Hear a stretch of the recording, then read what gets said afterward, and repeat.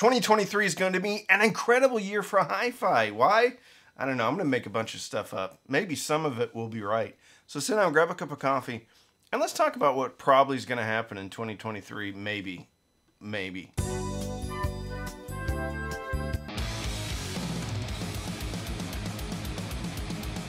Big thank you to today's sponsor, Schiit Audio. Schiit Audio's at it again with their brand new audiophile certified cable things that you put the cables together with. These are very similar to twisty ties, but they're not. They've actually been coated in Teflon to prevent the RF interference that constantly happens with your interconnects. So anyway, these, which are not twisty ties, Teflon coated, kind of twisty tie, they're only $99 a piece. Now you're probably going to need 45 of them, but that's not a bad deal. Available from your local high-end hi-fi store. They probably carry Moon by Sim Audio. That's where you can get those. Just to be clear, all of these predictions are based on really nothing. Actually, there's a couple that are based on some conversations that I've had.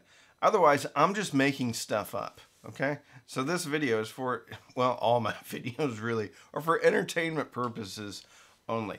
So I don't know how much stock I would put into anything that maybe take everything with a grain of salt, okay? Because I'm probably not going to be right. But it'll be fun next year at the end of 2023 when we go back and see if I got any of these right. So the first one, Spotify is going to go lossless. Finally. Finally. It's only been 2 years that Spotify has been teasing their lossless streaming service. I said in another video, I don't even think they need to have lossless music, but they said they were going to, so maybe they probably should.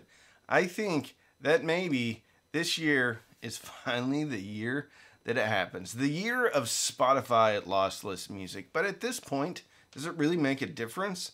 Because you have Amazon Music, you have Qobuz, you have Apple Music.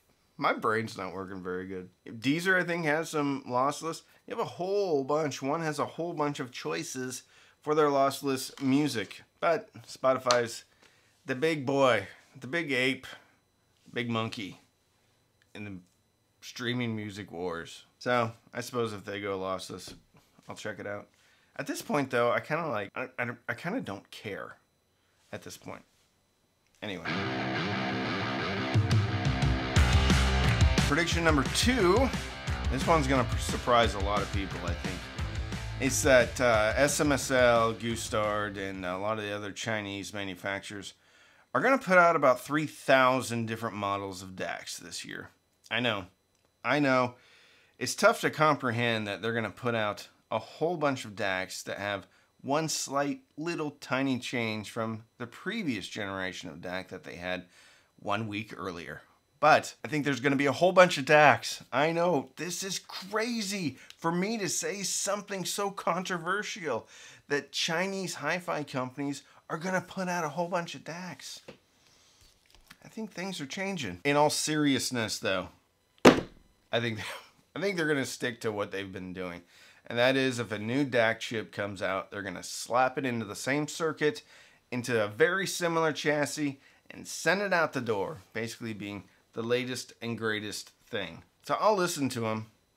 Hopefully there's something that's awesome. There were some standout DACs of last year, for sure, even in the Chinese market. Most of the standout DACs are coming from smaller US-based companies like just Shelly Labs. But who knows?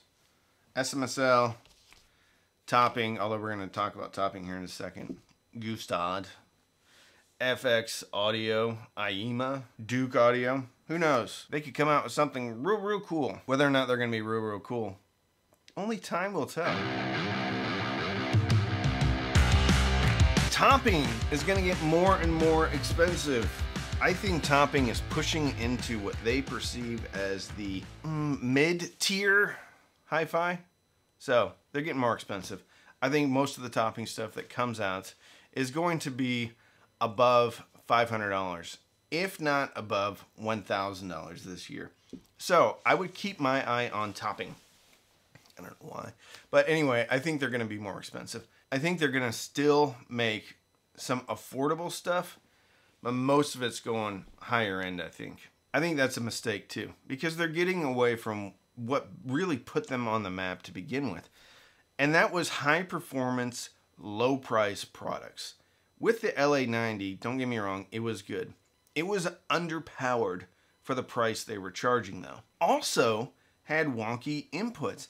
And it was also expensive, $900. However, if they can start making things that sound that good, a little bit higher power, and keep the price, drop the price actually. If they can do that, I think they can sell successfully. But I think the days of really affordable topping stuff are gone. They're moving up the chain. So once again, probably going to see a dozen or so different products come out of topping. I think probably most of those are going to be more expensive than they have been historically. Mofi is going to release a more affordable Andrew Jones concentric driving speaker. Okay, just a two-way concentric. So it's going to be like the Source Point 10, only smaller. Now, I do have some evidence of this because, well, I asked him that question, and he said probably. So I think this year we're going to see a Source Point 8 or Source Point 6, which is going to be more affordable, hopefully. How would that be? Hey, we got a smaller speaker for you. By the way, couldn't get the numbers right. It's coming a little bit more expensive. Anyway, I think we're going to see a smaller speaker. Makes sense. Just about every, if not every, new speaker lineup that Andrew Jones has designed always comes out with multiple sizes. You always get a small, medium, and large, usually, or a medium and a large, grande, and I don't know, tall, sometimes a vente. How frustrating was that? Still to this day, I always just order a vente simply because I know that's large. Still to this day, I don't know which one's a small, and I don't know which one's a medium. I don't really care because I always get the venti, but still. They had to be different.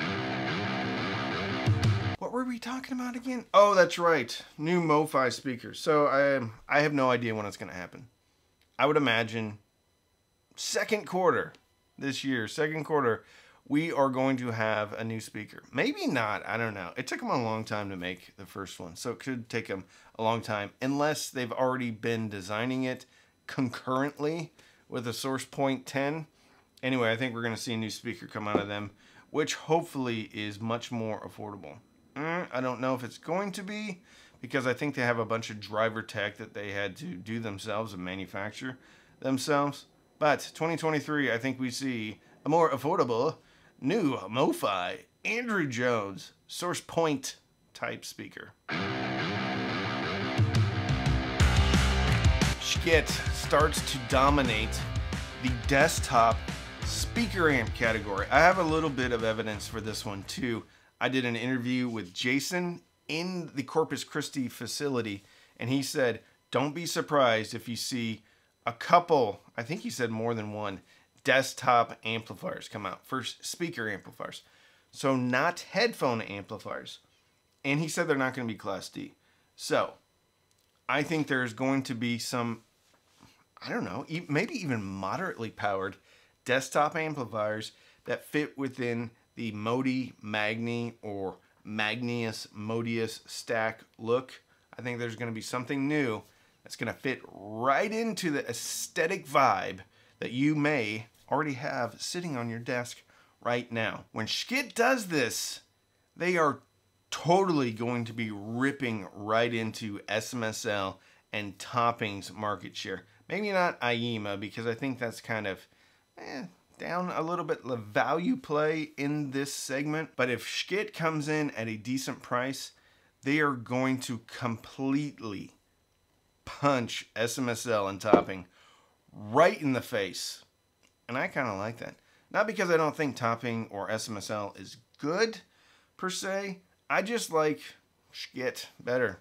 I like Jason Stoddard. I like the fact that it's made in the US. I like the fact that it's made in Texas too. So, my prediction, 2023, Schiit is releasing one, if not two, desktop amplifiers. And they are going to spell trouble if they come in at the right price for our friends at Topping and SMSL. I think Elac is going to refresh.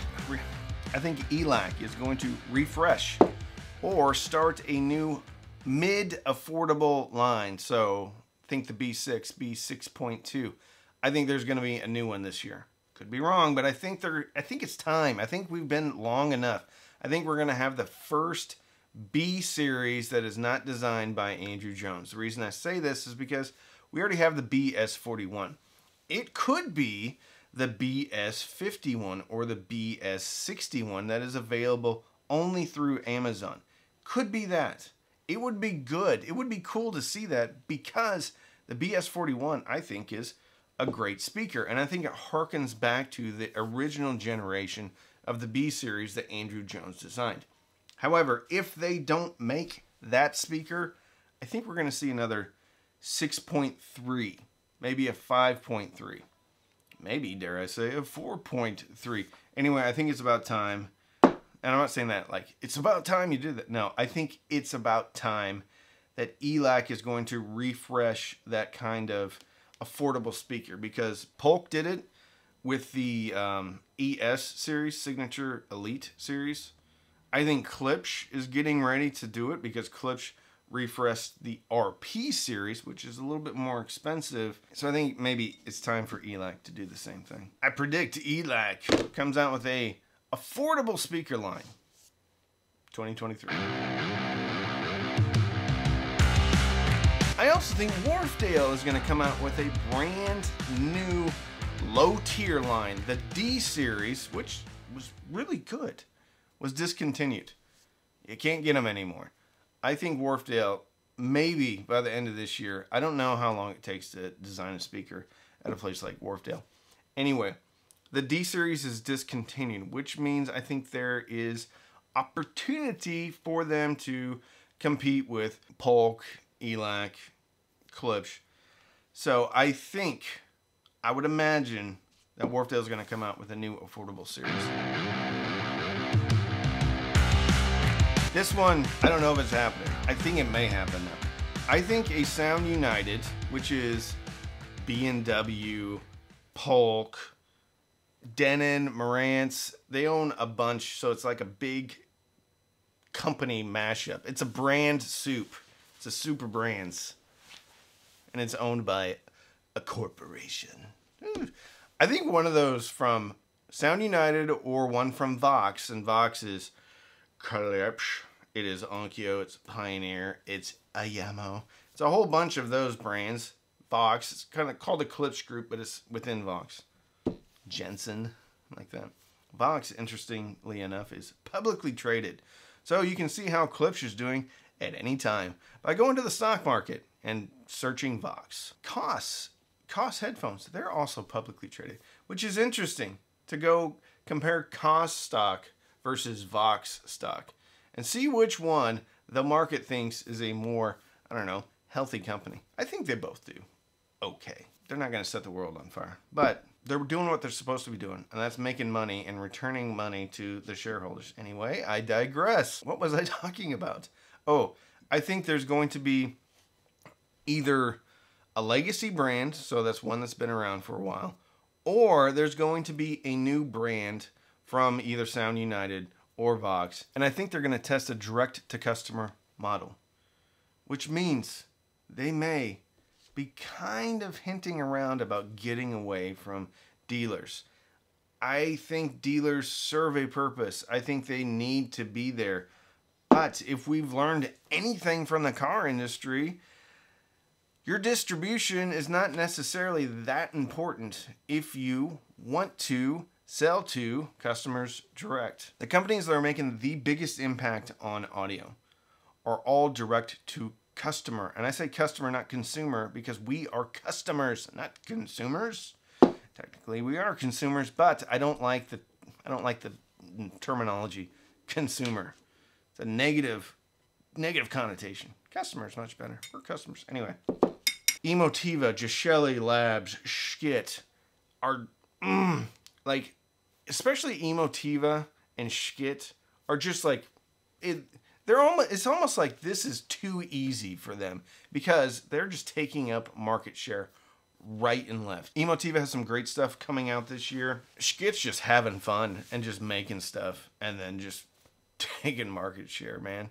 So anyway, I think they're late to the game, but I think either a Sound United brand or a Vox brand is going to start toying around with direct-to-customer model because they have to.